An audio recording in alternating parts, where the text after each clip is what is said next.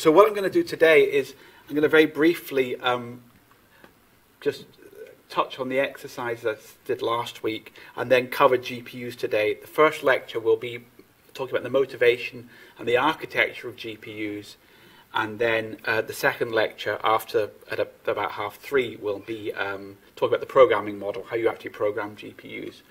But in terms of last week,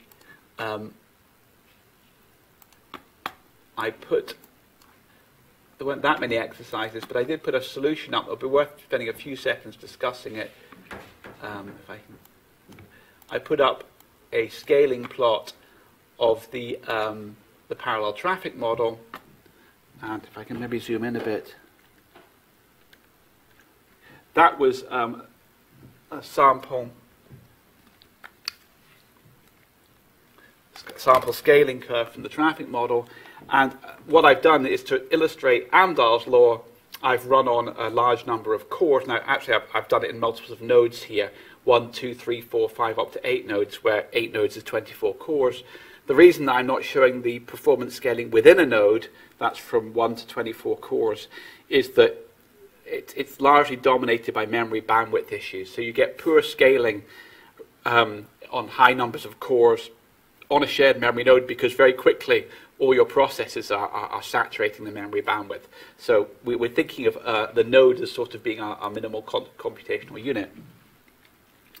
So at very small sizes, the performance actually drops as you increase the number of nodes because the overheads of message passing, this is the message, are actually overwhelming the benefit of making the computation more faster.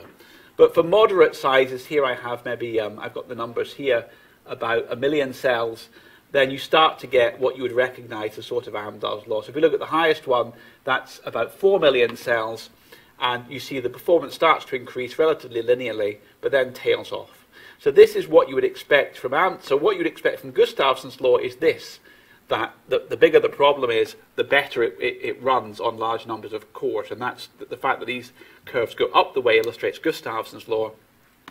The fact that this curve tails off and isn't linear illustrates Amdahl's law, that the overheads of message passing start to become more prevalent as you go to larger numbers of cores. And for the traffic model, that's quite easy to understand because for a given process in the traffic model, it has to compute on the local road, and it has to exchange messages to its right neighbor and its left neighbor. So the communication cost is constant, independent of the road size. And so as the road gets smaller, this is strong scaling, a fixed road size with increasing numbers of cores. As the road gets smaller on each core, on each process, the amount of work goes down, but the communication overhead stays largely constant. So it starts to relatively dominate. If you go to very large sizes here, 10 million, you see something weird. And people get very excited about this. They say, oh, I've got superlinear scaling. I doubled my number of cores from 24 to 48, and the program went more than twice as fast. Isn't that amazing? Well, actually, this is where scalability plots can be deceptive, because what's really actually happening here is it's going slow on one node. So it's actually going relatively slow. The reason is you've got a very, very big road here, and these are relatively small amounts of data. This is a 1D problem. So even a 1 million cells is only a megabyte of data, 8 megabytes of data or something like that. And so this data typically fits in the cache. So almost all the memory traffic is going into and out of cache, which is fast. However, if you make the road big enough, at some point it stops fitting in cache and it goes slow. However, as you increase the number of cores, the problem size on each process, on each core, gets smaller, and at some point it fits into cache. And so what you often see is a performance curve which goes along, then takes a huge hike, and then goes along here. You see these spikes in performance. And that is just because the more processes you use, typically with strong scaling, the smaller the local problem size is, and at some point it starts to fit into cache, and you get a benefit of reading and writing to cache memory, not to main memory. But there's quite a lot, even in very, very simple models, This 1D traffic model, cellular automata, is about the simplest thing you can imagine. The parallelization is about the simplest thing you could imagine. You have to send one cell to the right and one cell to the left and receive one from the right and one from the left. But when you start to do actual practical performance measurements, although the models like Gustafson's law and Amdahl's law give you a framework to discuss them, in the detail they're always much more complicated. So having done that, I just wanted to go on to, I'm going to give 2 lectures. First, a very brief introduction to GPUs, and then I'll go into more depth about how they work. So these lectures were actually developed by a colleague of mine, Alan Gray, who worked at EPCC for many years. He left EPCC a couple of months ago. He actually still has an office in EPCC, and he actually works for NVIDIA, who are one of the major GPU manufacturers. So Alan's expertise in GPUs hasn't been lost to the community, which is nice. So first of all, this is kind of recapping what we did, but it was 3 weeks ago. If you have a standard CPU, it has to do a lot of things. I mean, your laptop, your mobile phone, your departmental server have a huge number of tasks to do. And so most CPUs, I said maybe until a decade ago, had a compute core for arithmetic, the thing that actually did that addition and subtraction, multiplication and division. But there's a lot of other controllers around the outside. There's a lot of stuff around the side and memory caches and things like this. But as we saw, the increases in CPU performance were achieved through increases of the clock frequency of the single core. And about 10 years ago, this stopped, and now we're not getting any faster cores, we're getting more cores together. So that was how CPUs developed. About 10 years ago, 10 or 12 years ago, this Moore's law stopped translating into increases in clock speed and translated into higher parallelism on a CPU, more cores on a CPU. Now, alongside that, people were wanting to do more and more realistic gaming. So the gaming industry was independently developing chips for doing graphics processing, GPUs. And doing graphics is quite a specialized task, and so although developing a chip is incredibly expensive, it was worth the while for companies to develop their own GPUs. And so the silicon in these chips was largely devoted to high numbers of simple cores devoted to being able to do graphics, and the sophistication that you have in a normal CPU was left to the side. And so what happens is that all the general purpose, if you have a games machine, the general purpose computing is typically done by a standard CPU, but you'll have a GPU for doing the graphics. And the nice thing about doing graphics is really intrinsically parallel, that when you're doing an image, to a large extent, generating the pixels in this part of the image is independent from generating the pixels in this part of the image. And so you can do a parallelization naively over pixels in the image. And also, that number is very high. You have large numbers of pixels. In a modern display, you have millions of pixels. So the architecture of GPUs has really evolved for this purpose, playing games. And if you look now at the way that the performance has gone up over the years, CPU performance has been going up like this. This is floating point operations.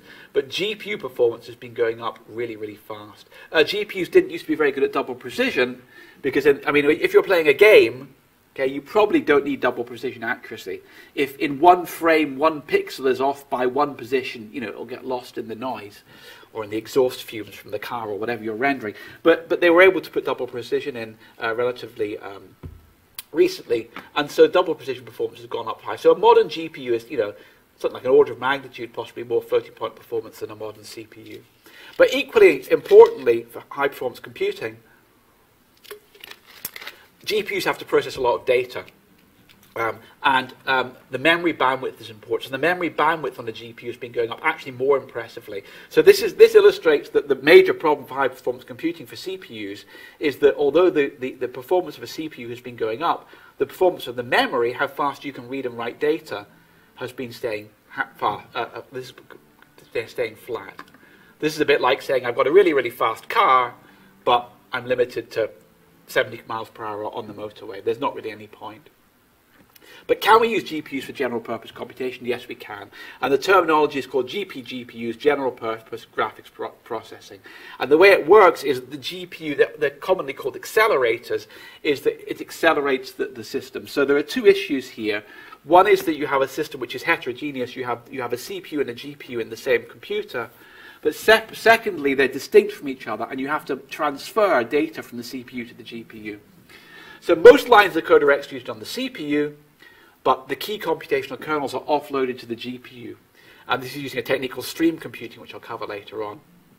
And so the aim is to perform, overall it performs better than use of the CPU alone. So the idea is you take a code and you identify the computationally intensive kernels and you offload them to the GPU. And now they're firmly established in HPC. They've become relatively mainstream. And the way it works, and I'll cover this a lot more in detail in the third lecture, just at 3:30, is that it's something of a reinvention. This was a model which was actually around maybe 20 years ago in the early days of parallel computing. You can call it data parallelism, but it's now called stream computing. But the basic point is that rather than having a sort of top-down approach, you have a bottom-up approach. So your computation is based on the very smallest element. So what you would do, you write a computational function, which is a kernel, which operates on a single element. Now these are called threads. They're analogous to, but not the same as the normal thread you get on a Linux laptop or something. But what this is saying is that in the traffic model, what you would do is you would write a function which updates one cell. That's your fundamental unit of computation. You write a function that updates one cell, and this becomes one GPU thread, and then you launch vast numbers of threads at once, thousands, millions of threads at once.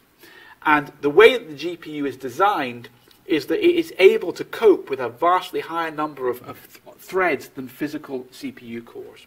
Somebody asked me after, I think it was the first or the second lecture, they thought that I'd made a mistake, and it was a very perceptive question. They said, when I was talking about load balancing, I had a picture of the Mona Lisa saying that to load balance that problem, we needed to have more tasks than threads.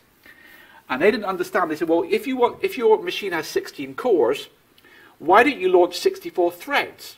And then the machine can just schedule them itself, okay? My model was we have 64 tasks, and it's up to the programmer to map them manually to 16 threads which map onto the 16 cores.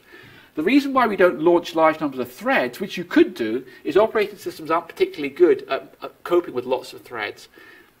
Swapping a thread around, although it's quicker than swapping a process, is still a relatively heavyweight operation.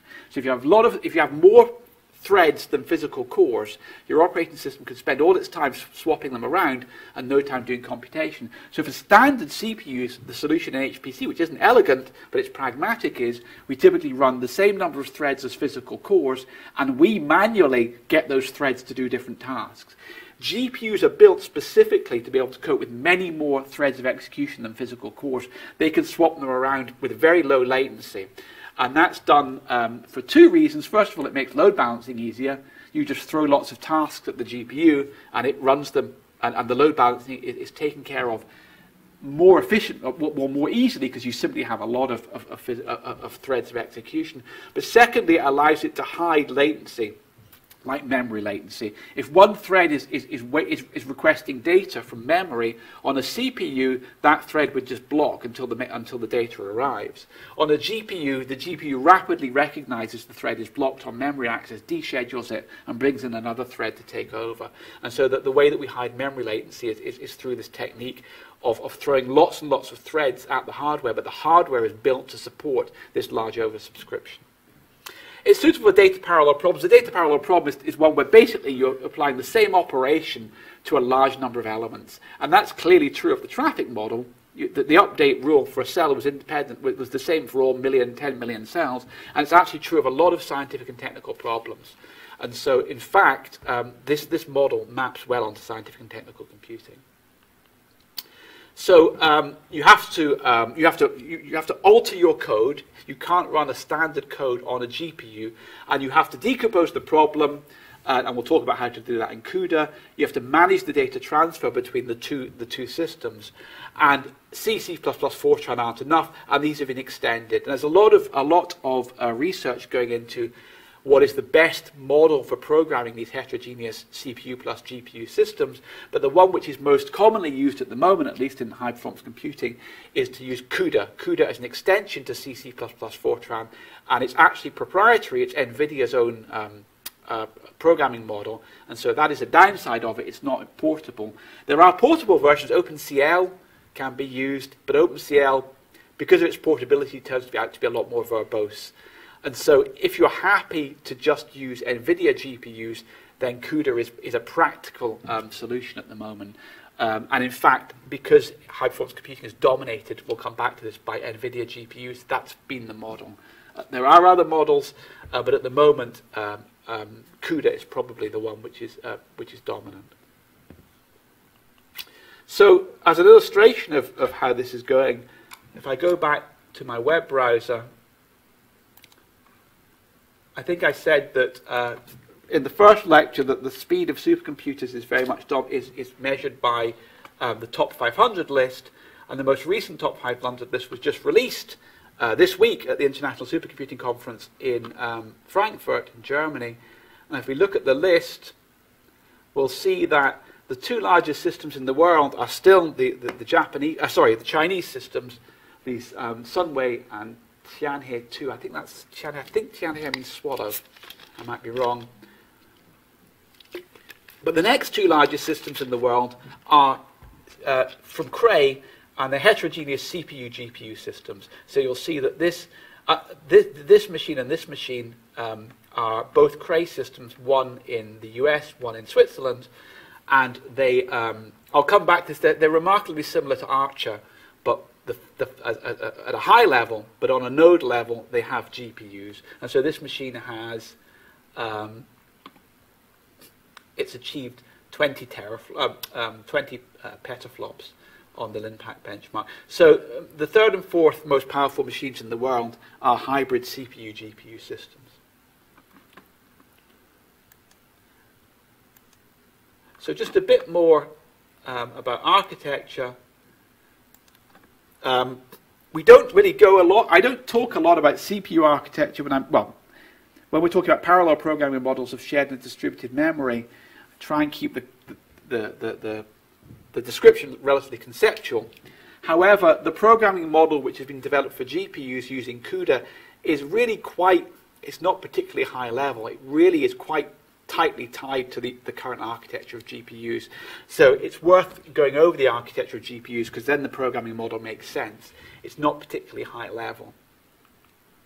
So I'll talk about, I'll skip over a bit the need for accelerators. We've done that, and then I'll talk about how they're put together. So, I mean, it's very useful to recap what the performance limitings are for sort of scientific and technical computing. The amount of data you can process at once, which is parallelism, how fast you can process each element, which is the clock speed, how much data you need to transfer, which is the memory bandwidth, how many gigabytes per second you need to read, but also the time for each data element to be transferred, that's the memory latency. So, you may be able to transfer data at a high rate, but if you have to wait a long time for each individual element, for the first element to come through, that could be an issue. And different computational problems are sensitive to different features in this classification, but different architectures address different features. So what the CPUs do? Well, in parallel processing, CPUs exploit parallel processing by having multiple cores. They try and increase the clock frequency. They try and use the memory bandwidth, but they typically use regular DDR memory. Modern CPUs just use fairly regular off-the-shelf memory, and that has relatively limited bandwidth. And also, the memory latency is very high. So if you try and read data from memory, then it's very slow to arrive. And the way that CPUs conquer that is CPUs try not to read and write data to memory. So a modern CPU spends a lot of its time trying to keep data local in a fast local cache. So large on-chip low latency caches are the way that CPUs try and solve that problem. The reason that the clock frequency is stalled is just briefly the power of a CPU is proportional to the clock frequency times the square of the voltage. So if you increase the frequency and you want to keep a constant power, you have to decrease the voltage. But we've got to the stage where the voltage can't be decreased anymore, because if you decrease the voltage anymore, you can't distinguish between a 1 and a 0. You've got to have a certain difference in between to distinguish a 1 and a 0. And that's actually the engineering reason why clock frequencies have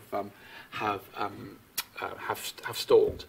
We have a fixed power envelope, but we can't decrease the voltage.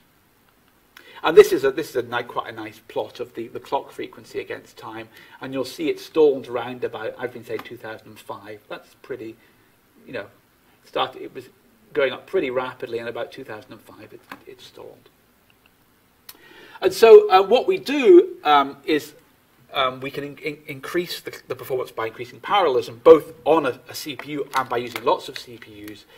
And so that's many cores or many operations per core, but we still want to keep the power as low as possible. And the problem we have with CPUs is they're very general purpose. So they have to do an awful lot of things. And for example, they spend a lot of time trying to do lots of things which are useful for general purpose computing, but not so useful for high performance computing. For example, branch prediction.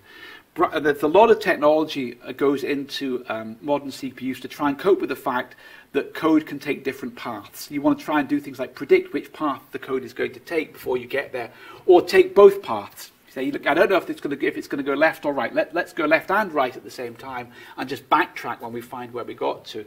That takes a lot of logic on the chip and a lot of engineering, but it's not particularly useful for high performance computing where we're doing fairly repetitive operations. So it's fantastic if you're doing compilation, because compilation has a lot of decision making in it, but not for high performance computing. And there's some nice diagrams here to show.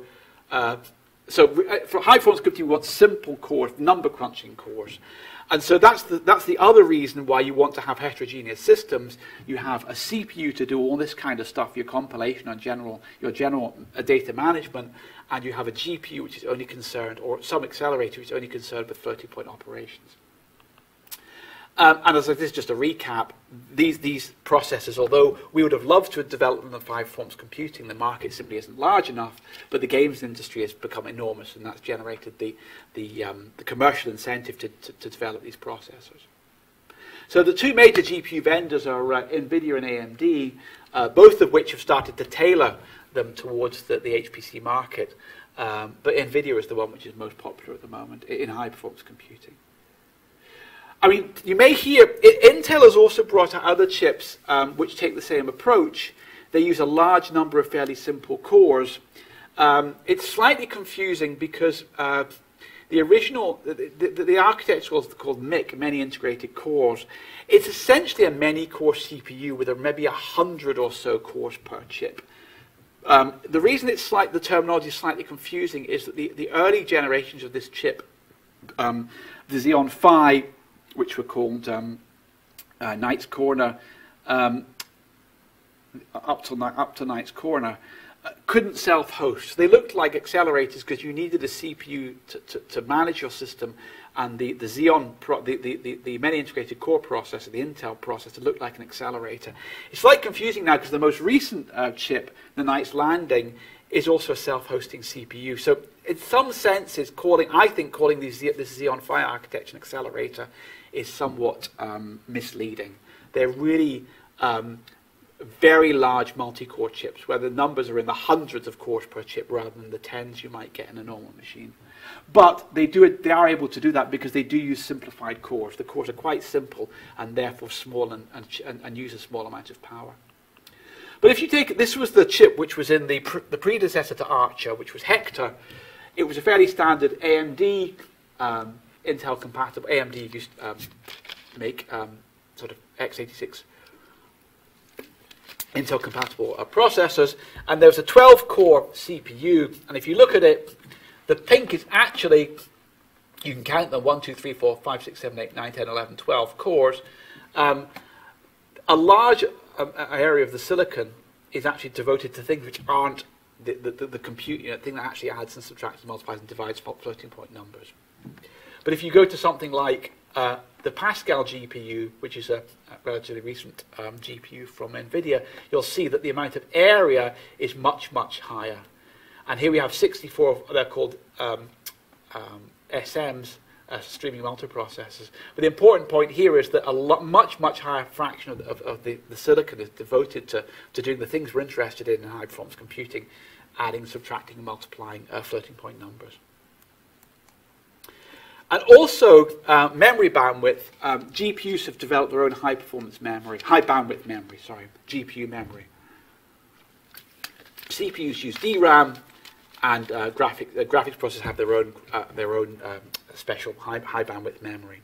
And so they have they overcome two of the challenges we have in high performance computing, which is getting enough floating point operations per second and reading enough data. And so for a GPU, the way it attacks parallel processing is they take the parallelism to a much higher level, and they have thousands of cores. The clock frequency is actually not that high. The clock frequency is kept relatively low to keep the power consumption under control, but the actual aggregate performance comes from having a large number of cores. The memory bandwidth is improved over a CPU. The memory latency isn't particularly improved, but we can hide it. Because, as I said, the way that the GPUs... So the way you try and hide memory latency on a CPU is you have extra memory, cache memory, which is local to each core, where you try and keep recently read or written data close to you. That requires a lot of bookkeeping and a lot of management.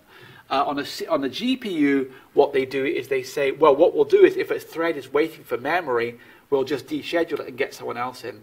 And so they hide memory latency through very high levels of multi-threading, which you could try and do, as I said, on a CPU, but doesn't work in practice because swapping threads in and out on a standard CPU is quite high overhead. And so the latest technology is NVIDIA Tesla series and AMD. And as I said, I'll speak mainly here about NVIDIA because those are the ones which are dominant in the high-performance computing market. So this is a picture of the, you can see, as I said, I'm not a hardware engineer, but you can see that this is really quite a simple architecture, replicated many times. And the chip, I'll come back to this later, but the chip is partitioned into things called streaming and multiprocessors.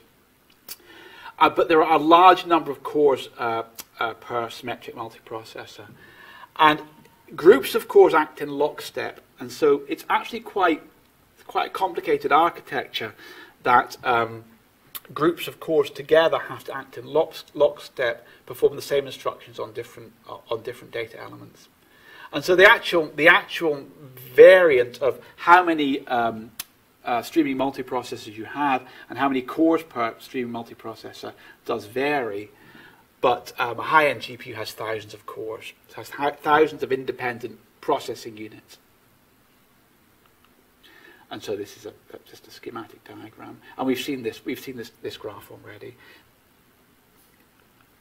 And NVIDIA are carrying on with this sort of hopefully exponential increase in performance. The AMD processors are fairly similar, high compute performance and high bandwidth, but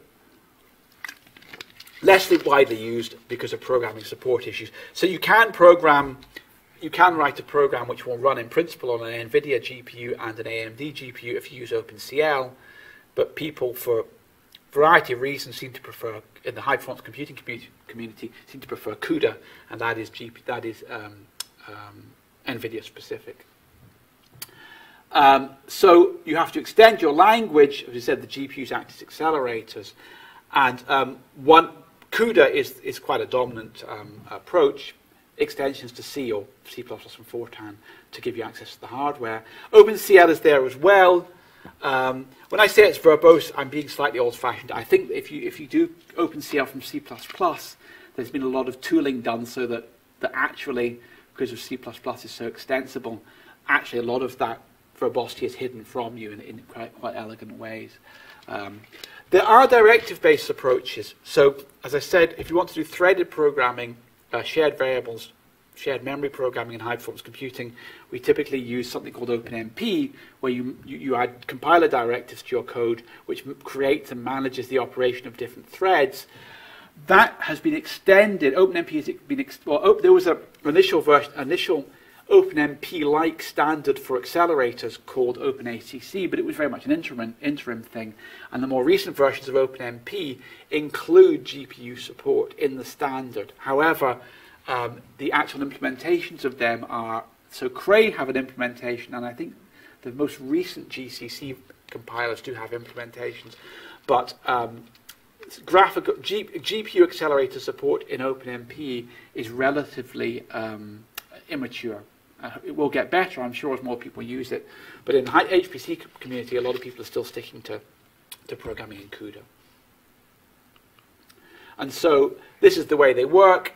The CPU and the GPU are completely separate, but they communicate via PCI Express. So there's an explicit, if you want to take data from the CPU onto the GPU, you have to explicitly communicate it with them. We'll see what the calls are later on. You can put more than one GPU in a system. I won't go over this. But the way that you build a high-performance computer, a parallel computer using GPUs, is that each node, each individual system, has both GPUs and CPUs, and you just string them together with interconnect, like you would with any system. So basically, you take a node which is run by a single operating system, but now the node is heterogeneous, has CPUs and GPUs, and you link lots of them together using some interconnect. I mean, you can just slot a GPU card into your, as long as you've got enough physical space in your workstation, you can just stick a GPU card into your PCI Express slot on your on your workstation if you want. You just have to have enough power, and you can connect servers together. But probably more interesting here is the Cray. So the Cray XK7 is a very, very similar architecture to Archer. So the important point about Archer is I don't have a picture of the boards, but remember that the nodes on Archer have 24 cores, but physically that's made up of two 12-core CPUs. So on the board there are two sockets, and on Archer each socket has a CPU in it. On the XK7 it's quite simple. One of the sockets has got a GPU in it. So it's actually a very nice system for doing performance comparisons. You have a very clean comparison. Everything is the same, except on one system, Archer, you have 24 cores per node, two 12-core CPUs. On an XK7, you would have one 12-core CPU and then a GPU. And that is, so outside the node, the architecture is totally the same. The network, everything's the same. It's just each node now becomes a heterogeneous system. And so the most recent, relatively recent GPU is the Pascal. And they've continued to improve the memory performance several times faster. They have also introduced a way, the performance of data transfer over PCI Express isn't fantastic, and so there is technology in the most recent GPUs to more tightly couple the CPU and the GPU. There's something called NVLink, but for reasons I don't understand, only the IBM Power Series supports NVLink. So for most systems which rely on Intel CPUs, you don't have this tight coupling. They're still relatively loosely coupled with explicit data transfer over the PCI Express. So just a summary, so GPUs have higher compute memory bandwidth than CPUs. The silicon's dedicated to many simplistic cores. We use high bandwidth graphics memory. The important point is they're not used alone, but in tandem with the CPU. And the most common are NVIDIA GPUs. So AMD also have high-performance GPUs, but they're not widely used.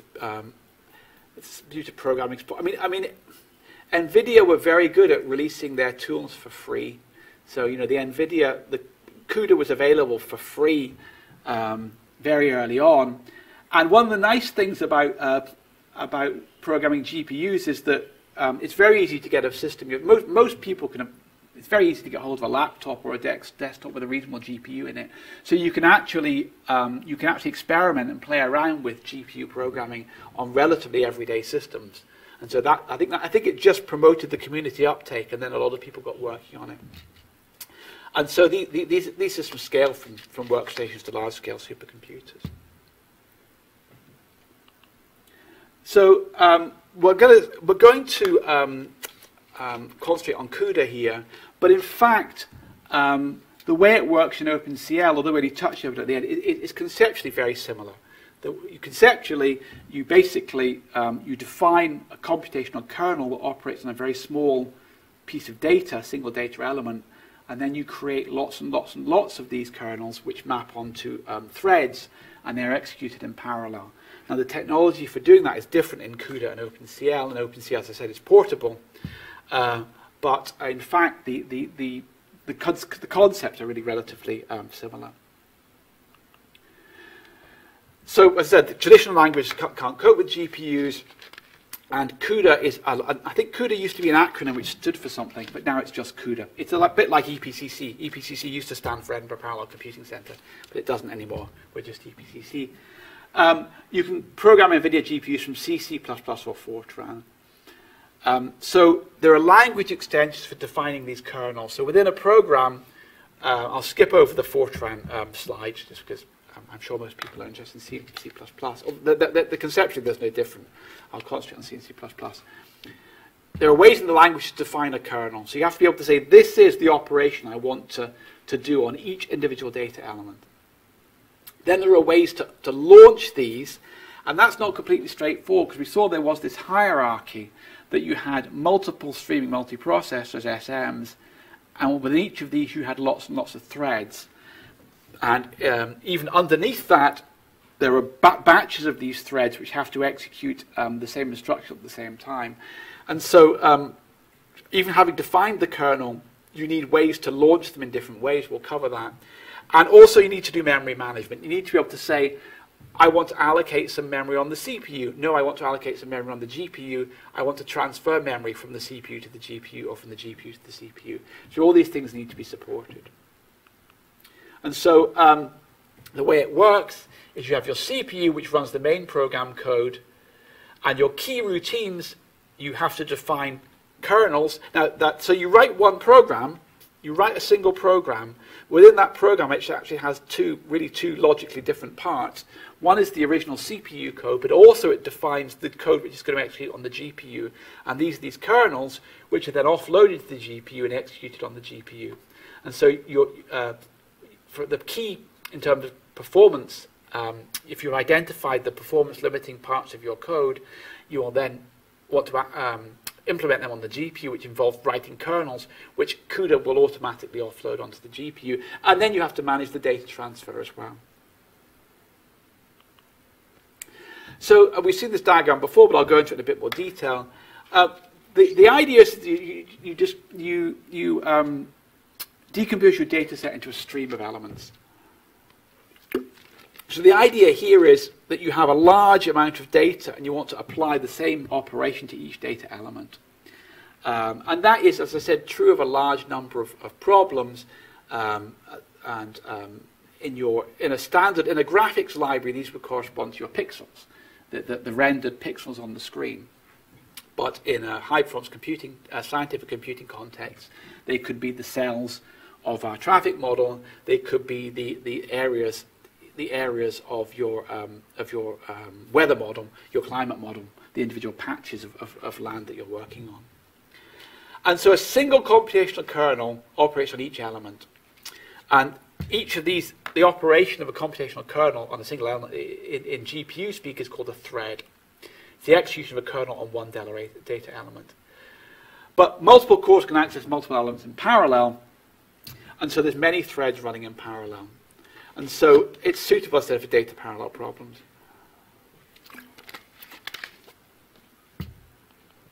And so there's this two-level hierarchy on NVIDIA GPUs. We have multiple streaming multiprocessors, maybe 4 here, and there's 6. And then we have a large, for each of these streaming multiprocessors, we have a large number of cores, or CUDA cores, across these. If you look at the core here means something slightly different. Each core here is very, very simple. So if you look at the top 500 list and you look at the number of cores, in the top 500 list it tries to characterize the architecture. If you look at the number of cores for a high-end GPU supercomputer, an accelerated supercomputer, it won't be billions. They count each of these as a core. So I think they've decided that the closest thing on a GPU to a CPU core is one of these streaming multiprocessors. However, in GPU speak, each of these contains lots and lots of simple cores. So it's a bit of a the terminology can be a bit confusing if you're more used to CPUs.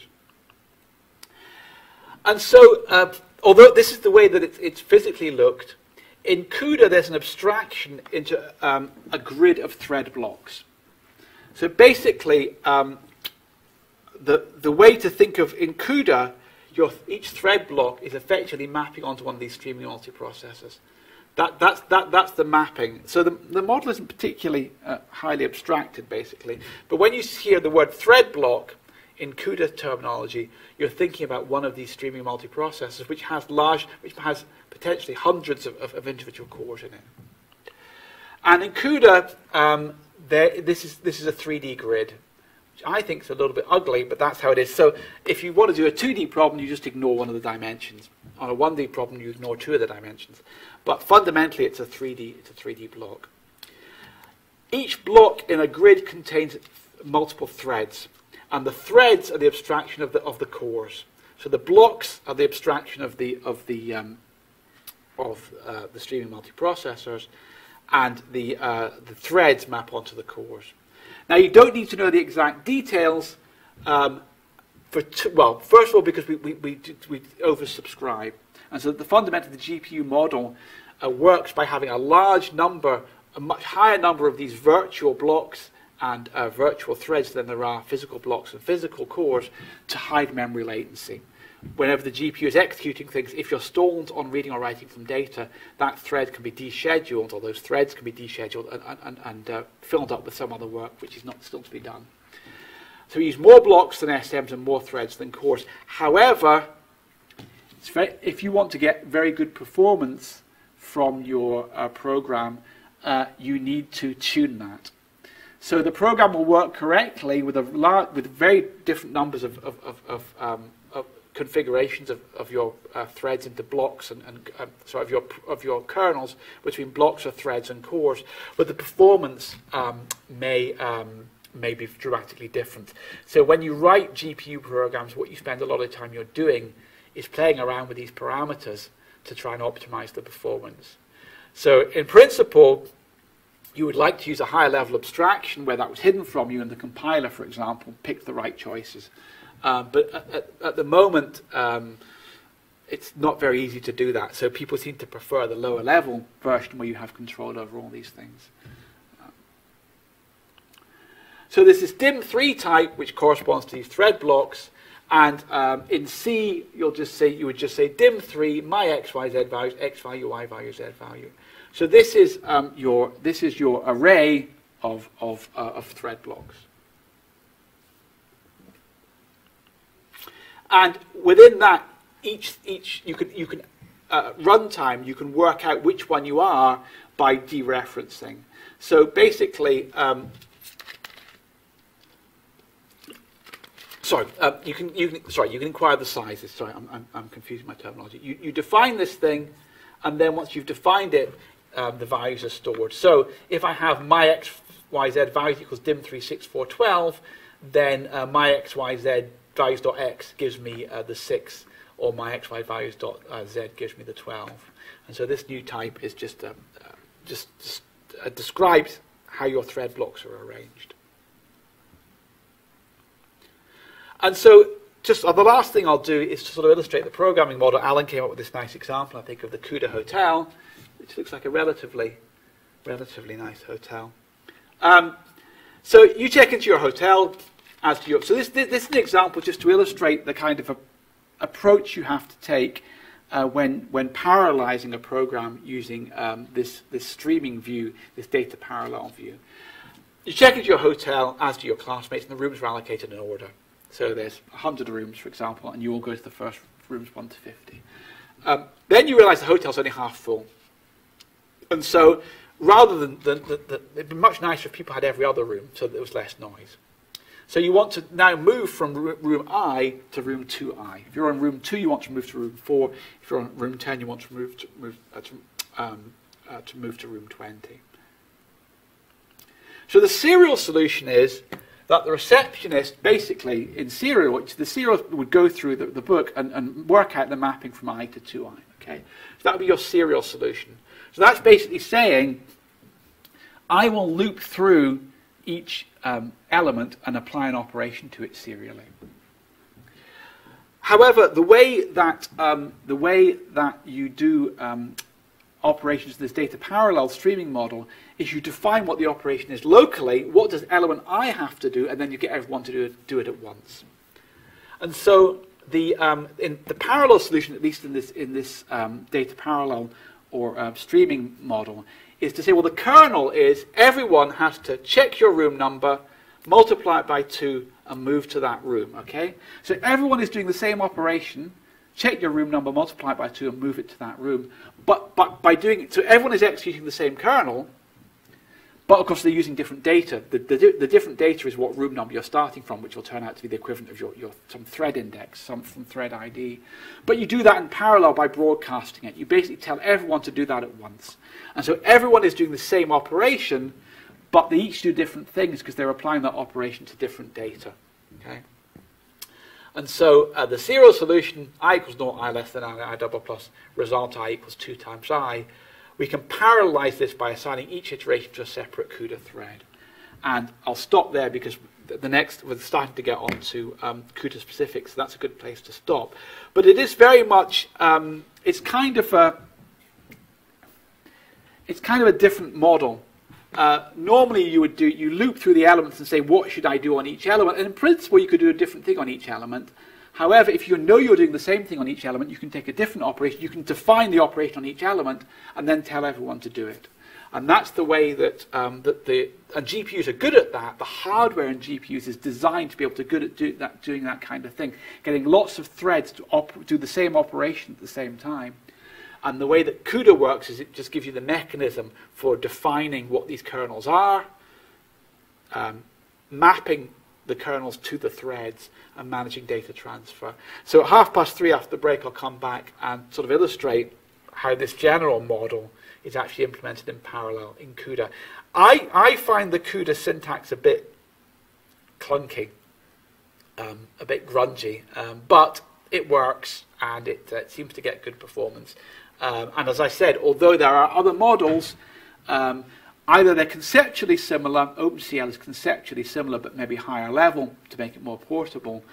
But even things like the directive-based approaches, although they can look a lot higher level, have a lot more higher levels of abstraction, currently, unless you understand what is happening at the very low level, then you won't get good performance. So even to program, this may change as compilers get better, but currently, if you write quite a naive high-level program using these OpenACC or the new OpenMP directives, you'll potentially get a correct program that performs very poorly. If you understand what's going on under the hood, how it's actually going to be creating kernels and assigning them to thread blocks and threads, then you can write your higher-level code in a way which generates efficient lower-level code. And so we're kind of in the situation we were maybe 20 years ago with writing high-performance serial code, where you had to kind of understand how a chip worked to write C or Fortran to force the compiler to generate efficient code.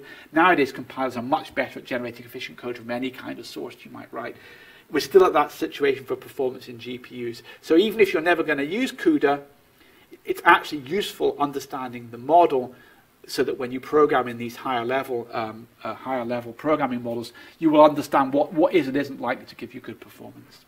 So as I said, I'll start again at the next slide, slide 14, after the break. I'll come back at 3:30 BST. And if I have time, I might give a few of the slides I hadn't planned to give, but there are things you can do. If you do things wrong in GPU programming, your performance can go down by orders of magnitude. So I'll maybe touch on the first few slides from a slide set that Alan has on performance optimization, because there's a few high-level things if you understand them, it again allows you to write efficient code.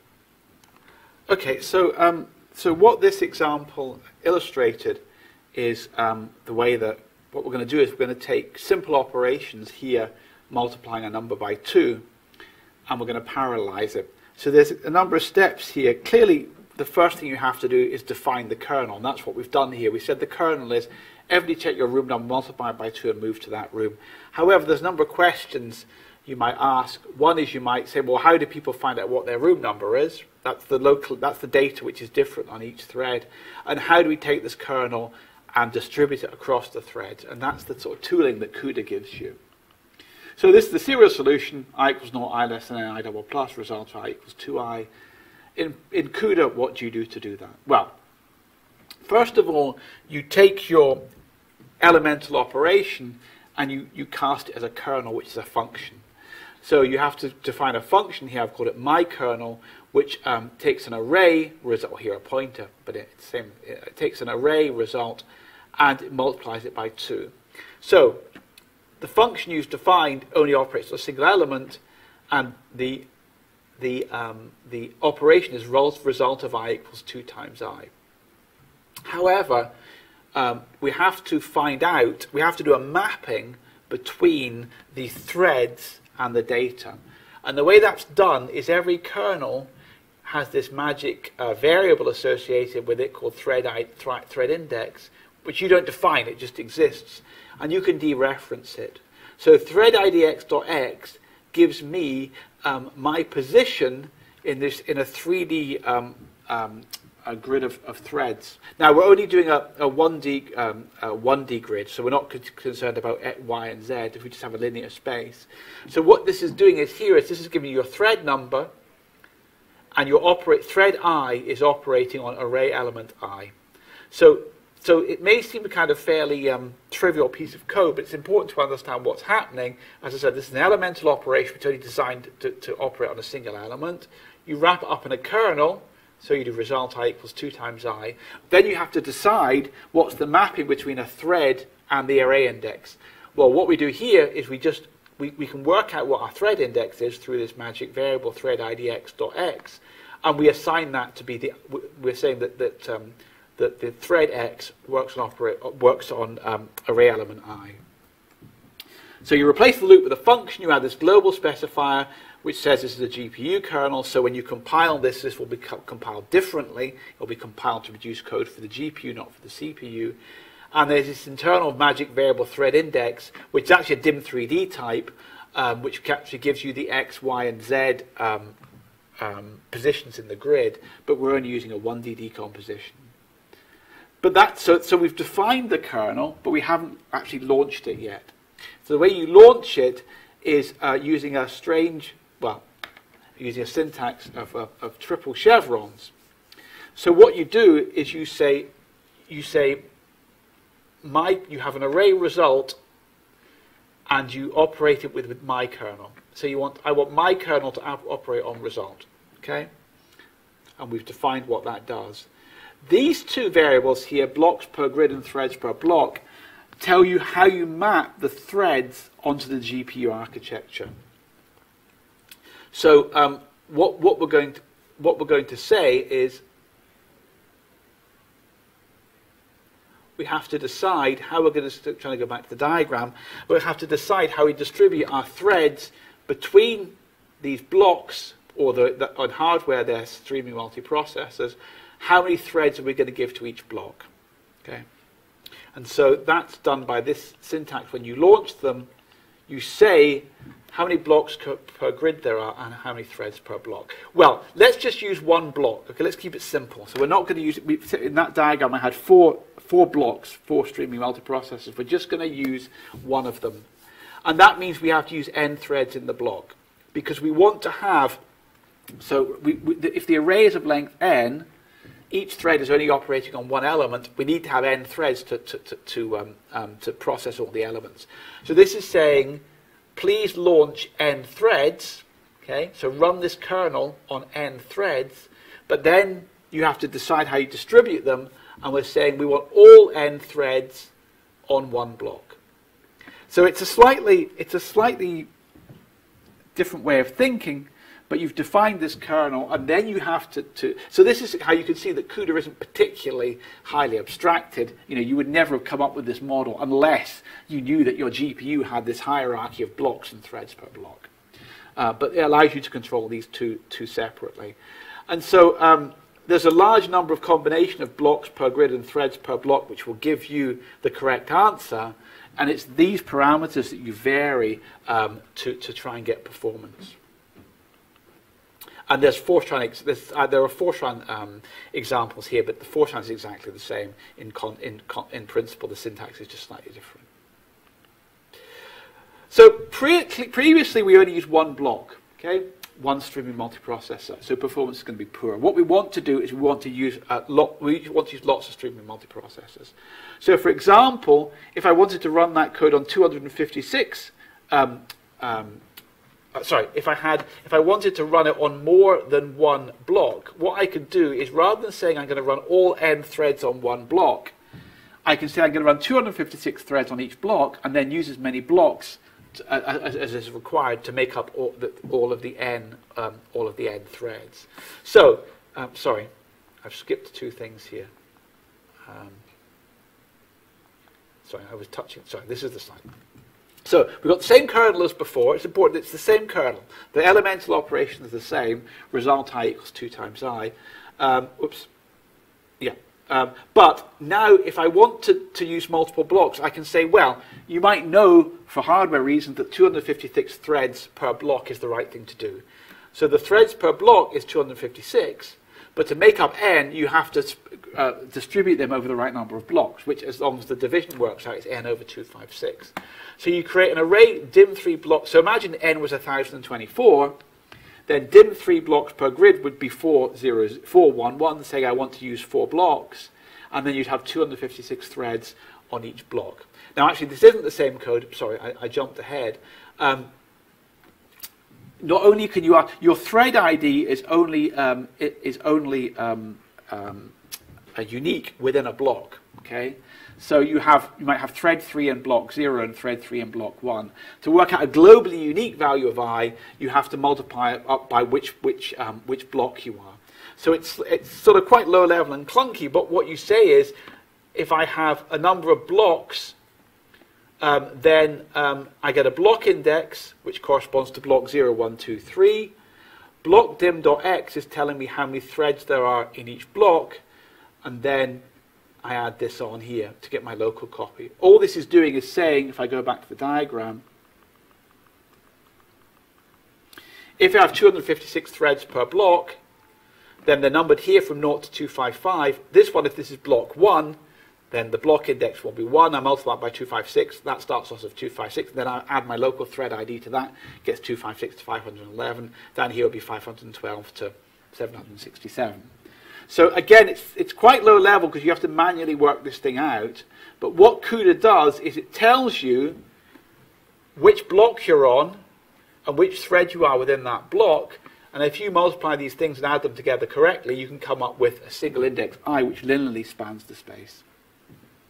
And so here I would actually say, okay, I want 256 threads per block, and I want n over 256 blocks to make up the total number of n. And when I launch it, I say, again, blocks per grid and threads per block. And again, these are the kind of parameters you alter. So this code, modulo the fact that the numbers need to divide out correctly, this code will give you the correct answer for a large number of combinations of these two parameters. The question is, what is the combination which gives you the fastest performance? And that's the kind of thing which currently requires intuition, experimentation, or automation. Ideally, you'd like a compiler to be able to analyze the code and work this out. At the moment, we're not quite there yet. So what a lot of people do is they have auto-tuning frameworks which will run the code on large numbers of combinations of these variables to work out what the most efficient combination is. Fortran is exactly the same. So a more realistic example is vector addition. Okay, you might have two vectors A, B, and C, and you want to do C equals A plus B. Your normal C code would be for I equals 0, I less than N, I double plus Ci equals AI plus Bi. But again, if we're distributing the threads over these blocks in a linear fashion, then we can work out we can map the thread index to this I in a simple way. We multiply our block index by the size of each block and add on a local thread index to get a unique value of I, and then we do the addition. So again, if I do 256 threads per block and n over 256 blocks per grid. If n was 1024, then this would be 4, and so block ID x.x might be 0, 1, 2, or 3, corresponding to the 4 streaming multiprocessors. And thread ID, this block dim.x would be 256, and thread ID.x would also be between 0 and 255. So if we multiply them together and add them across the SMs, we get a global ID which goes from 0 to 1024. Again, in Fortran, it's the same syntax. So the internal variables which we end up using all the time are block dimx, which tells you the number of threads per block, and that's inherited from the, when you invoke it, you specify a number, but within the kernel you query that number through this structure, blockdim.x. Thread ID.x is unique to each thread in a block, and with 0 to 255 in the previous example, and block ID.x is unique to every block, which numbers the blocks. So block ID.x numbers the blocks, thread ID.x references a thread within a block, and you can multiply them up to come out with a unique identifier. So it feels quite old-fashioned. It feels like the old way of doing a 2D array as a 1D array, and multiplying up, local index is I times n plus j or something like that. It's the same kind of idea. And in Fortran, it's the same. You can do 2D and 3D examples. So this structure, both decompositions, the number of blocks and the threads per block, the threads on each block can actually have a 3D structure. I was just using a 1D structure before. So if we wanted to do a matrix addition of 3 arrays A, B, C, Cij equals Aij plus Bij, what I have to do is I have to take these values if I use a 2D decomposition, my x and y position in the grids, and map them onto I and j in a way which spans the whole space. So the obvious thing to do is just a generalization. My j index is my x block index times the size of the x block plus my local x index. My I is my y block index times the blocks times the size in the y direction plus my y thread index, and I do Cij equals Aij plus Bij. And again, when we launch these things, we now have to specify. Previously, I restricted ourselves to a 1D decomposition. Here we're doing a 2D. So again, assuming everything divides exactly, I want to have 16 by 16 grid threads per block. So I still have 256 threads per block, but now I'm thinking them as being arranged as a 16 by 16 grid, which maps more naturally onto my 2D problem. And then I've decided to arrange them in an n over 16 by n over 16 block. And if that all works out, if everything divides equally, that will span the space. Of course, it doesn't rely on the numbers being divisible by each other, but it's just a bit more messing around and bookkeeping if you don't have exactly divisible. And when I launch this, it's the same thing. Matrix add, blocks per grid, threads per block, A, B, C. So here what I'm saying, again, is on each streaming multiprocessor, I'm having 256 threads, which I'm thinking is being arranged in a 60 by 16 grid. And then I'm arranging them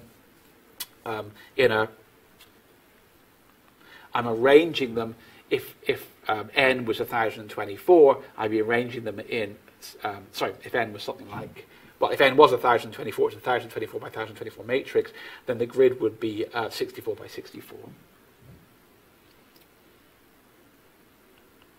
And the same thing in Fortran if you're interested. So that's basically the way that the mapping, the basic kernels work. I think I'll go back to this diagram just to make it more obvious. You decide how you launch the kernel across these SMs, and so you say how many threads you want per SM, and then you try and use multiple SMs to make sure that you have enough threads. But you're not restricted to 1D decomposition. For convenience, you can have 2D and 3D decompositions. And within the kernel, there are these magic variables which allow you to query how big is the decomposition in each dimension, and where am I? Both where am I in my block index, where am I in this grid, and then once you know where you are, you need to know where you are in this grid. So this is a natural map to that matrix operation where we had 2D grids we consider the blocks to be in a 2D grid and the threads to be in a 2D grid within each block. And in that example, this was 16 by 16, i.e. 256, and then we had a larger grid here. So we had a number of blocks of threads to make up the total number of elements. So that's 2D, and you can do 3D as well, but that's just a bit more code. So the other important point is the GPU and the CPU have separate memory. The data you access in the kernels has to be on the GPU memory, so they need to be explicitly managed. And so there's a there's a routine called CUDA-malloc, just like malloc, which allocates GPU memory. So CUDA-malloc mallocs an array of memory on a block of memory in the GPU memory, and it's slightly different syntax from malloc. You pass a pointer rather than being the return value. But if you want to allocate a size of a floating array of size n, you do CUDA-malloc address of a n times size of float, and then you can free it again. And that's just explicit memory allocation on the GPU. So once you've allocated memory on the GPU, how do you get data onto it? Well, you use CUDA-memcopy. So you do host to device. So CUDA-memcopy takes an array on the device, an array on the host, and if you do CUDA-memcopy host to device, that goes from the host to the device, but it goes from the other way around. You specify the array on the host, the array on the device, and CUDA-memcopy device to host. So it's slightly weird that you have to swap these around, but the way is that the first argument is always the destination. Okay? The first argument is always the destination. So it's destination, source, and you have to tell the copy routine where they're located. You have to tell it which is which. Okay. And actually, you can use CUDA-memcopy to copy memory on the GPU if you want to. So you can do CUDA-memcopy device to device if you want to do that. Again, it's all specified in bytes. It's just fairly low-level stuff. So, but this allows you to, say, have data on the host, copy it to the device, which is the GPU. So the host is the CPU. The device here is the GPU, copy from the host to the device. You can then launch all the kernels on the data, and then when you want the results, you can copy it back again. In Fortran, it's wrapped up in a slightly easier syntax, but it's exactly the same thing. It's important to realize that the kernel calls are non-blocking. The host program continues immediately after it calls the kernel. So when you execute an operation like vector add, blocks per grid, threads per block, A, B, C. This initiates the kernel, but it returns a control to the host, which is the CPU, immediately. So that allows you to overlap computation on the CPU and the GPU, which can be quite useful. However, at some point you'll have to wait until the calculation is finished. So that's when you can use the results. So CUDA thread synchronize will wait for this kernel to finish. Okay? So if you want to overlap work on the host with work on the device, on the GPU, first of all you have to find out work which is independent of the result here, C, but you can do vector add. This initiates the GPU computation. You can then do something on the host which doesn't depend on the result, and then synchronize, CUDA thread synchronize, waits for the kernel to finish. The CUDA-memcopy calls are blocking. Standard calls are blocking, that they only return once the operation is completed. Again, if you want to really improve performance, because memory transfer can be an overhead, there are non-blocking variants. So you might want to initiate the copy early on, and then wait for it to complete later on. You can synchronize threads within a kernel. It's not something that you really do a lot. I mean, really what you're trying to do is parallelize a simple operation where all the iterations, all the calculations for any value of I are independent from each other. However, you can synchronize threads, but this is where, again, the abstraction level is not really very high. Only threads in the same block can communicate. So you can only synchronize two threads which are in the same block. Again, for an abstract programming model, that seems a bit of a random thing, random restriction, but of course it maps onto the architecture. You have these SM streaming multiprocessors which map onto blocks. Clearly these streaming multiprocessors are a single unit which are apparently able to do synchronization internally, but not between each other, and that's where this comes from. So, but it's not possible to communicate between different blocks in a kernel. So you have to exit the kernel and start a new one. So a slightly contrived example was if you wanted the zeros thread to set a value to x, and the first thread to read it from the same array, then you would have to put async threads in here. But I have to say, in practice, you tend not to do this. What you're trying to accelerate calculations which are parallel across all values of I, and therefore there's no communication between any of the threads within a single kernel. If you do need to communicate within the threads in a kernel, then it matters quite a lot as to whether the threads are in the same block or in different blocks, whether on the same SM or different SMs. There is some unified memory where you can let the runtime system copy data when it needs to. There can be memory which is shared logically between the CPU and the GPU, but it can be quite slow. But it can be a good way to parallelize code quickly. If you want to get code up and running quickly, you can declare arrays in unified memory, and therefore you can operate on them from the CPU or the GPU at will without having to do explicit copies. But probably to get performance, you're going to have to manage that memory by hand later on.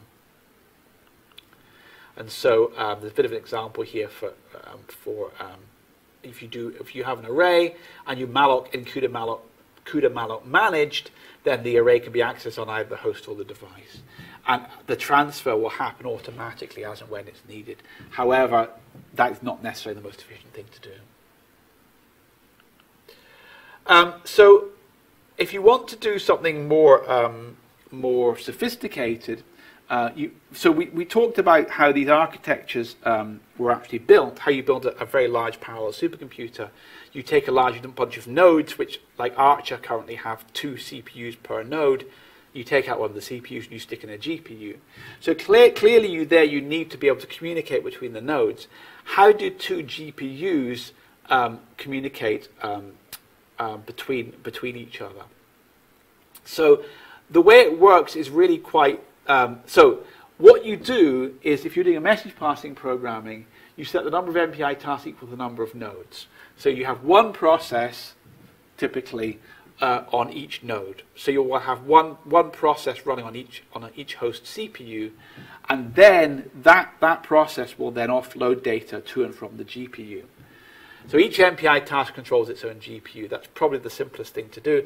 And if you want parallelism, if you have a multi-core CPU and you want to do parallelism there, you're probably better to do it with threads. So you might do OpenMP threading on the CPU and offload stuff to the GPU if you really wanted to use up I mean, that is one of the problems with this architecture, that you have to have a host CPU, okay? But if you have a very, very highly parallel program, then you will offload almost all the calculation onto the GPU. But modern CPUs are quite powerful, so you have this sort of, you might think of as parasitic CPU, which is there really just to manage the GPU, but it's very, very powerful. On a machine like Archer, it would have 12 cores. And so it's not... I think the argument is, if you get the entire calculation onto the GPU, then the GPU is probably 4 or 5 times faster than the entire CPU, so you don't really care. But in the intermediate part, where there is, some of the code on the GPU and some on the CPU, you end up having to sort of parallelize twice. You want to take the parallel code which runs for the GPU, but you also want to use all the cores on the CPU. MPI communications. The naive way to do it is just to if a GPU on one node wants to communicate with a GPU on another node, you CUDA mem copy the memory from the GPU to the CPU, do an MPI send, a message passing send, and CUDA mem copy it back again. Some MPIs are CUDA aware, and they access the GPU memory directly. But I think it's just a matter of when they get an address, they know if it's on the CPU or the GPU, and if it's on the GPU, they do a mem copy from the GPU memory. I think so. The CPU is still involved, but again, it's quite a belt and braces technique where basically a lot of things are done manually. Copying data from the CPU for the GPU is manual, and then that is the way that you can transfer of data between the GPUs is actually done through the CPU. So you do not have MPI running on the GPUs. MPI runs on the CPUs. Okay. How does it work? Well, if you want to play around with CUDA, you can get the NVIDIA CUDA compiler for free. CUDA Fortran is a bit more wrapped up in the compiler. It's not so commonly used. It's wrapped up in the PGI compiler. I think it's an academic. There are free versions. You need to go to the NVIDIA web pages, but definitely you can get all the tooling you need to do GPU programming with CUDA in C is available for free. I mentioned OpenCL. OpenCL is a cross-platform framework, and it covers a large range of application architectures. In principle, it also includes GPUs. So the advantage of using OpenCL over CUDA is that it would run on NVIDIA and AMD devices. If you do CUDA, you could only run on NVIDIA devices. If you have OpenCL, it will run on both. NVIDIA do support OpenCL, but they put a lot more effort into CUDA. But they're very similar. They're similar abstractions and similar functionality. So, for example, the threads might be different. The terminology might be different. CUDA calls them threads. OpenCL calls them work items. There's more work for the programmer in OpenCL. You have to do a lot more setup. Although, as I said, I understand, although I'm not an expert, that the modern C++ interface, a lot of that can be abstracted away, and you get a lot of it for free. But maybe OpenCL will catch up with CUDA. There's no in principle reason why it should be less efficient. It's just that they have to be more general. They have to support more platforms. Therefore, it's harder to be as efficient on a particular platform like an NVIDIA GPU. So that's sort of the summary. Traditional languages don't cope with GPUs because you have to have different code for the CPU and the GPU. CUDA allows you to do that by you mark up sections of your code as being for the GPU, and the compiler will compile them independently and produce GPU executables. And then there's CUDA functionality. There's APIs for basically executing these kernels on the GPU and defining them. Each kernel is only executed by a single thread, and there are ways of how you map the threads to the physical threads to your index space by this sort of coordinate system of blocks which correspond to the streaming multiprocessors and threads which correspond to the CUDA threads within a block. And as I said, OpenCL is really a similar. The concepts are very similar between the two, but it's less mature, at least for NVIDIA, but more portable.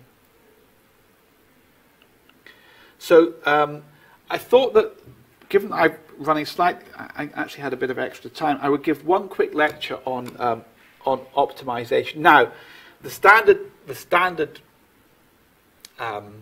statement, which is often true, I can't remember the exact statement, but you really, really shouldn't look at optimizing code early on. Okay, you should write correct functional code, and then you should worry about its performance later on.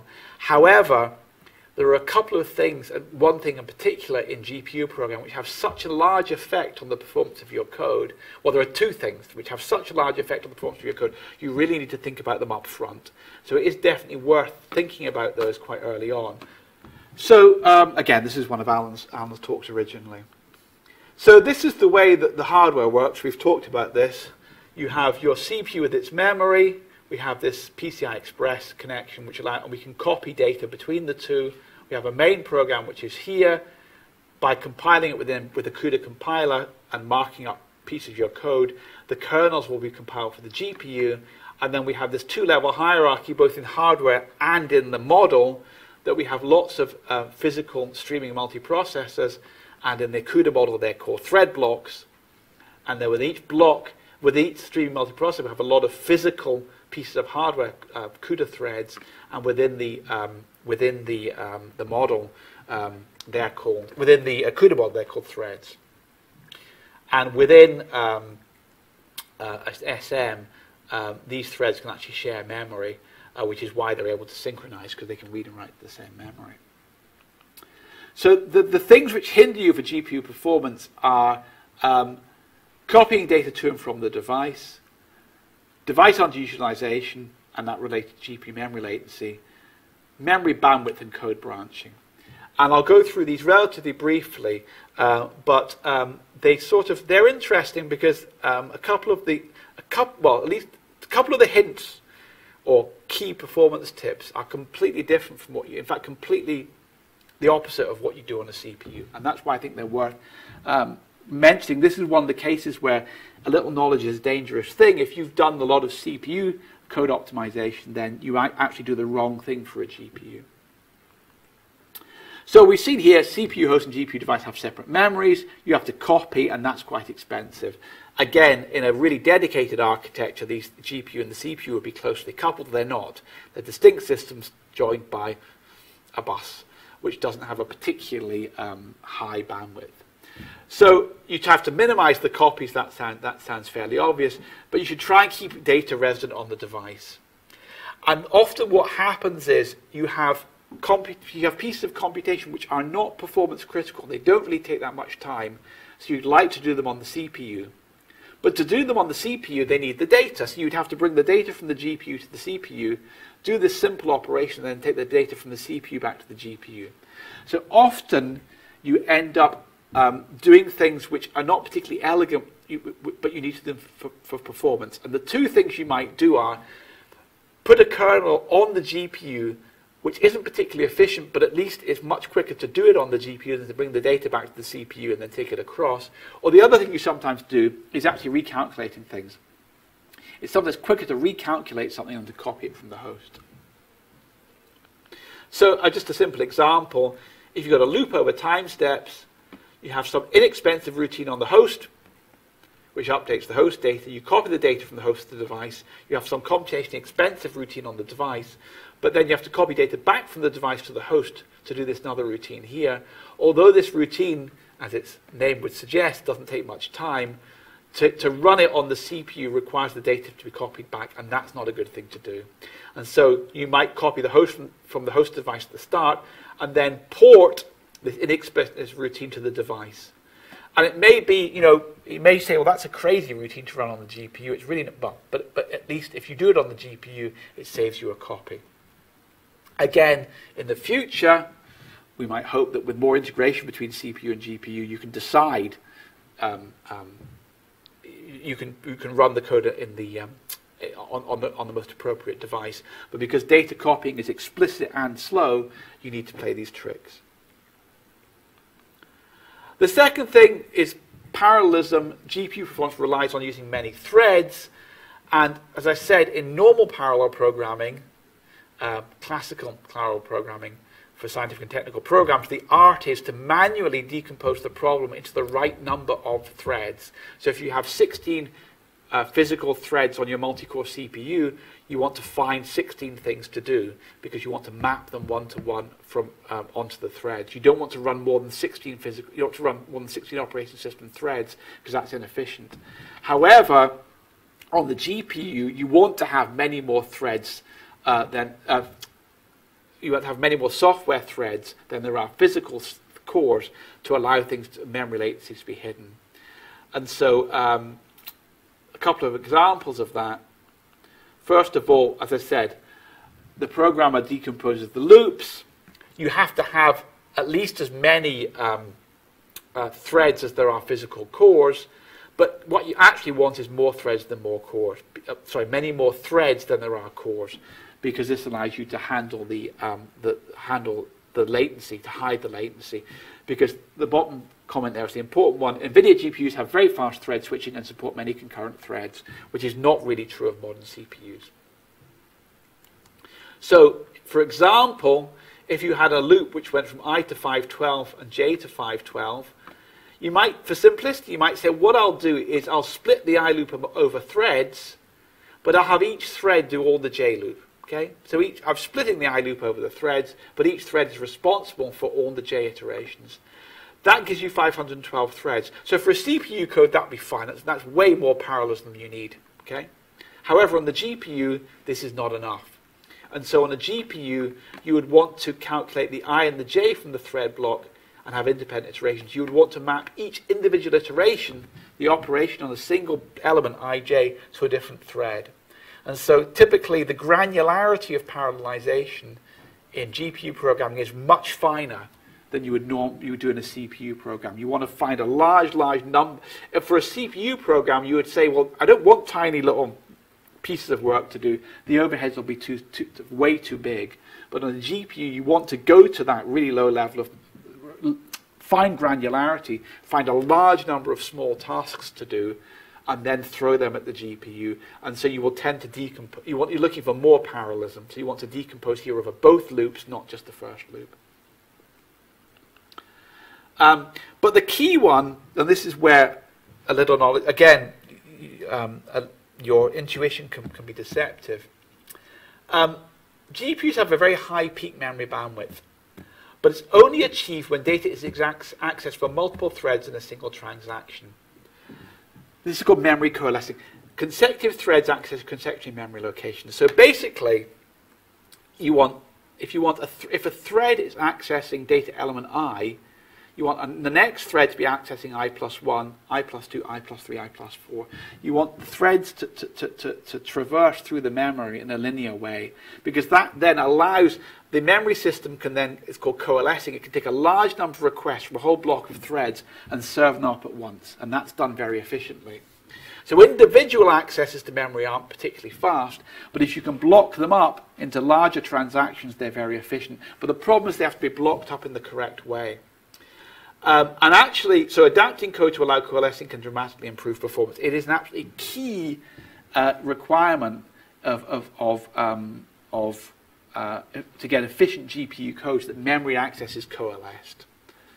And it can be a bit horrible, but you want consecutive threads are those with consecutive values. Thread ID.x are consecutive. You want consecutive threads to access consecutive memory locations. And that's kind of trivial for linear loops. Okay, so if we have the loop we had before, index is block index.x times block dimx plus thread idx.x. Okay, output index equals 2 times input of index. So the index, if I increment the thread index by 1, the memory I'm accessing increases by 1 in here. Okay, that's kind of trivially obvious. Each thread is accessing thread index.x plus 1 are accessing linear memory. So for a one-dimensional, for a vector, it's kind of trivial. So this kind of loop is trivially coalesced, and that will mean that the memory system can say, all right, all those threads are accessing that block of memory. I can get that from memory really, really quickly in a single block, and you're all happy. The problem comes when you have multi-dimensional arrays. So in C, if you have an array ij, output ij, then the outermost index runs fastest. What this means that is in memory, output ij is next to output ij plus 1, which is next to output ij plus 2. Okay, so you can think of C2D arrays as being arrays of arrays, if you want to be that way. But the important point is that in memory, j and j plus 1 and j plus 2 are next to each other. And so if I do this thing here, which seems like a natural thing to do, I'll say, well, I've got this loop. I will split it up over the I index. So each thread will be responsible for a different index I. But then each thread will do the whole j. Okay, so this is the kernel split across I. Each kernel will have a different value of I. But here each kernel is executing a loop over the j's. This is not coalesced because thread 1 is I equals 1, which is output 1j. Thread 2 is I equals 2, which is output 2j. So ij, I plus 1j, I plus 2j are a long way apart in memory. So these are not coalesced, and this code will go much, much slower, okay, than you want. So the way to do it, Fortran is the other way around, but I'll skip that, is to, oops, sorry. The way to do it is this slide here, is to do it the other way around. If we take the C loop and we have a loop over ij, if we assign the threads to the I index and loop over the j index, we get the correct answer. The code will run very slowly because the memory accesses aren't coalesced. If we split the loop over the j index amongst the threads and have an explicit loop over I, then it is coalesced. So each thread, here you can say that each, if you think about this as a matrix, you could say that each thread is doing a different row. Here you could say each thread is doing a different column. And in this decomposition, where each thread is doing a different column, it means that the accesses between the different threads are coalesced. Now, the reason this is counterintuitive is that if you were writing this as a loop, a double loop for I, for j, then the right way to write this in a normal code would be to have the I loop followed by the j loop. That's the right way to access the memory linearly, which is what you want for cache-based microprocessors. However, the way GPUs work, the j loop, which is here the outermost loop, the j loop should be the outermost loop, and the I loop should be the innermost loop. So that's where, if you've done this kind of stuff before, your intuition can go wrong, that the sort of ordering of loops for best memory performance is different in a CUDA loop versus a normal CPU loop. Again, if you want 2D or 3D decompositions, it's just the same thing, that basically you have to be careful about how you do it. And here in C, you would split it up this way, that the you have to just split the loop up in the correct way, and again, the J index should depend on the block index X and the thread index X, and the I index should depend on the block index Y and the thread index Y. And again, this looks counterintuitive, because you'd think that IJ should naturally correspond to XY, but there's this strange inversion that happens because of this memory coalescing. So I and J should be mapped to Y and X. So again, it's one of these things which can have enormous effects on performance, because one of the key features that you're using a GPU is to get this high memory bandwidth. To get high memory bandwidth requires coalescing. There are tools which will spot these things for you. So what you should do, the first thing you should do whenever you develop a CUDA program, if it's not running very efficiently, you should use some of the provided tools, and it will give you statistics on what fraction of your memory accesses were coalesced. And if only a small percentage of your memory accesses are coalesced, then you know that's a bad thing to do. Okay? It will also give you data for how much data was, statistics on how much data was transferred between the CPU and the GPU. So those are the two kind of things. It may not be obvious to you looking at the code what's going on, but there are tools which can give you performance metrics which allow you to spot things like too much data transfer between CPU and GPU and non-coalesced memory accesses very quickly. I have to say, I find this unnatural, but the reason it's find it unnatural is I'm an old-fashioned programmer who was used to writing things 20 years ago, when it really mattered which way around you did your for loops, and the way you should do them in a CUDA context is different from the way you should do them in a serial context. Again, for the standard CPU code, if you put your loops in the wrong order, then the modern compiler probably will rearrange them. It will say it's a C code, he's looping over J, then I. That's the wrong way around. I'll spin it round, okay, just to make things better. Of course, you can't do that on the in this example, because you're making an explicit distinction between how you parallelize. The I loop is parallelized by being given to different threads, and the J loop is serial. So the compiler can't help, even if maybe there are tools we can spot this, but the compiler can't help you here because you've specified the parallelism explicitly. The other one is branching. This is the other places where the architecture hits you. Threads are scheduled in groups of 32, which are called warps. This comes actually from weaving. There's some each thread. If you think of the way you're making if you're weaving a piece of cloth, then the warp is there's the terminology for warp, which I think is the block of threads is a warp when you're weaving, actually physically weaving a scarf or a blanket. But threads of groups of 32 are called warps, and threads within the warp must execute the same instruction in lockstep. So they're on different elements, but they have to execute the same instruction. So this is why your data accesses need to be coalesced. All 32 threads in a warp need to be doing data access at the same time. But also they need to be doing the same calculation. So the problem is the CUDA programming model allows you to have branching. It allows you to write a program where the 32 threads in a warp are not doing the same thing, they're doing different things. But what it will do is it will serialize it. If half the threads want to do A and half the threads want to do B, it will do all the A's first, then all the B's. And so some of the threads will be idle. So branching in CUDA codes is very, very dangerous because it can cause your thread to be serialized. And it's not obvious from the programming model. The programming model gives you this illusion that all of the threads are independent. The whole model is based on write a kernel for each thread as if it were completely independent. But at execution, the GPU model actually bunches them up into groups of 32. So all these blocks of 32 threads have to be doing the same thing for you to get an efficient code. So this is a kind of contrived example, but it gives you the, so this would not be something you could probably do in practice, but it illustrates the point. If I have a piece of code, a kernel, which is perfectly legitimate, I equals blot idx dot x times block dim x plus thread id dot x. If I is even, then do something, then if I is odd, then do something else. At runtime, within each warp of 32 threads, this is going to run at half the performance because all the even threads will execute first, and then all the odd threads will execute next. If it were possible to split it up into even and odd blocks of 32, then they would all execute the same thing. This splitting up. So if you want half the threads to do one thing and half the threads to do the other, doing it the naive way isn't good. You should split them up into blocks of 32. So the first 32 threads do this if block, the next 32 do this if block, the next 32 do this one.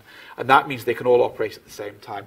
Again, this is kind of contrived, but the main thing is if you have if statements, if you have branches within your GPU code in the kernels, you have to be very, very careful because blocks of 32 threads can only execute one or the other of the branches. They can't execute the same thing because all 32 threads in a block, in a warp, have to be doing the same thing at the same time. And you can mask some of them out, but the ones that are active have to do the same thing at the same time. This is just a bit. There are profilers which I mentioned which allow you to get basic statistics which can be useful to guide you as to whether you've written efficient code or not. So the GPU architecture offers you the two things you want for high performance computing: high floating point performance and high memory bandwidth. But the programming model you have to be careful with the programming model because it actually almost allows you a bit too much flexibility, which can get you poor performance. And the things which can get you poor performance are having the threads not accessing the memory in the correct order, which means that data accesses aren't coalesced. The code will run correctly, but will run slowly.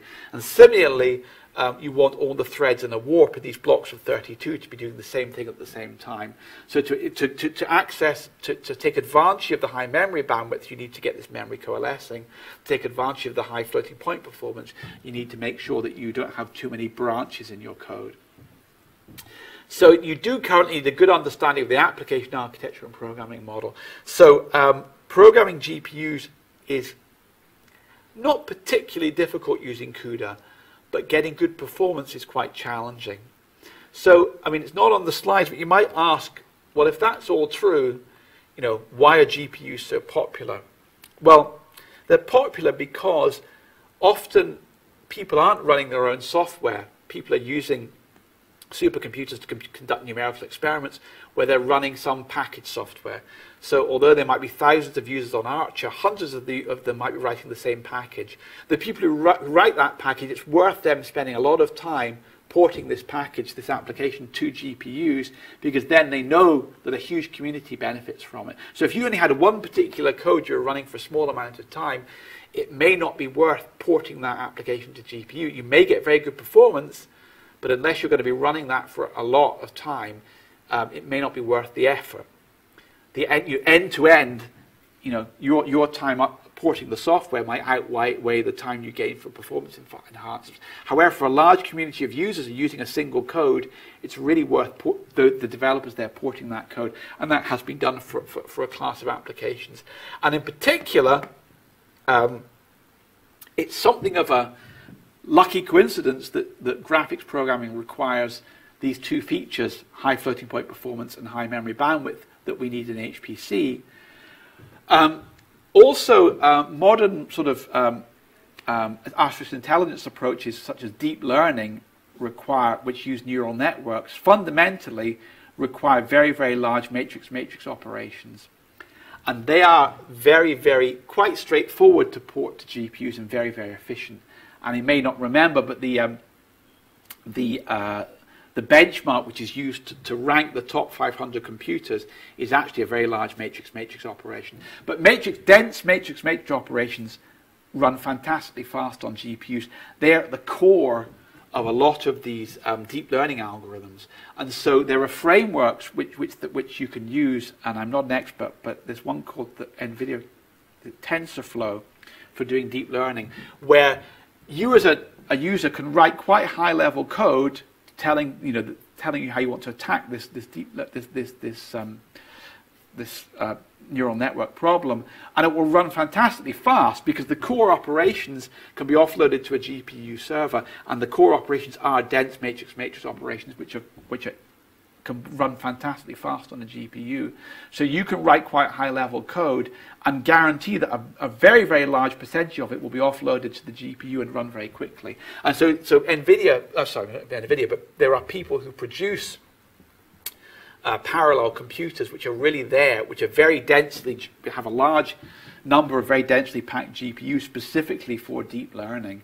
And in fact, I think I maybe mentioned right at the start that there's just recently been a new wave of parallel computers installed in the UK called the Tier 2 systems. We have one in Edinburgh at EPCC, which is called Cirrus, which is many thousands of cores of fairly standard Intel CPUs.